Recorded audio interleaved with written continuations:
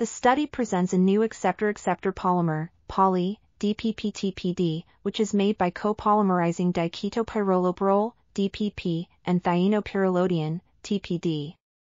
The goal was to increase the electron affinity, EA, of the reduced state, making it more stable against oxygen and water while maintaining high ion compatibility. The polymer has a highly planarized structure due to non-covalent interactions between the carbonyl oxygen and thiophene protons.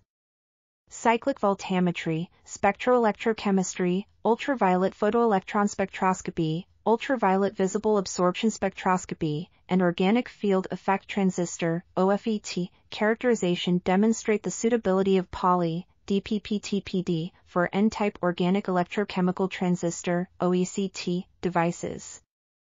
The polymer has a moderate threshold voltage of VTH/XA0 equals /XA0 0.58/XA0V and an outstanding C value of 7.62 /XA0F/XA0 CM-1 /XA0V-1 /XA0S-1.